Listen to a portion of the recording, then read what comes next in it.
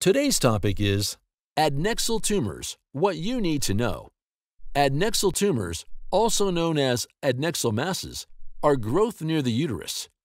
The growths usually form on the ovaries, which are responsible for making key hormones and eggs, which moves into the fallopian tube and then to the uterus. The tumors form on the connective tissues present around this area that hold all the different parts together and connect them. Adnexal tumors may grow at any time due to various causes. The tumors might be benign and not affect you directly, but they can turn cancerous. More than that, they can also affect the activity of the ovaries. Let's look at adnexal tumors in detail. Adnexal tumors are classified based on whether they are cancerous or not, and on where they are located. Benign ovarian cysts are not cancerous and do not cause symptoms usually. They grow slowly and do not usually become malignant.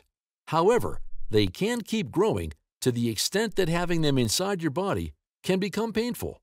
The cysts can rupture, causing internal bleeding. On the other hand, malignant ovarian tumors are cancerous and do not exhibit symptoms until they develop to a certain extent. This makes them difficult to find and diagnose initially. The cancer usually occurs in the epithelial cells of the ovaries and can lead to ovarian cancer. Benign and malignant non-ovarian tumors develop out of the ovaries. The former can lead to conditions such as ectopic pregnancies, leiomyoma, endometrioma, hydrosalpinx, and tubo-ovarian abscess. Malignant non-ovarian tumors can lead to endometrial and fallopian tube carcinoma.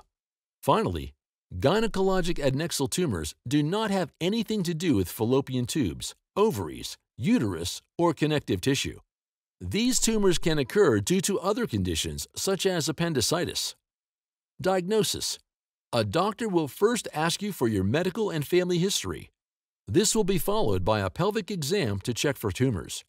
However, adnexal tumors are not usually noticeable with a pelvic exam, and the doctor could order blood tests and an ultrasound. If tumors are found by ultrasound, it could be followed up by a biopsy to check if the tumor is malignant or not. Treatment: treatment of adnexal tumors depends on the location and the kind of tumor you have. If the tumor is not malignant and not too big when discovered, expectation management is all the treatment you will need. This involves staying healthy and waiting for the tumor to go away after a while. Meanwhile, the doctor will keep a constant look at the tumor to see if it has grown or not. For malignant tumors, you may need surgery or chemotherapy to remove the tumor from the body. Thank you for watching our video. Please do not forget to like and share the video. Also, please subscribe to the channel to stay updated on our latest videos.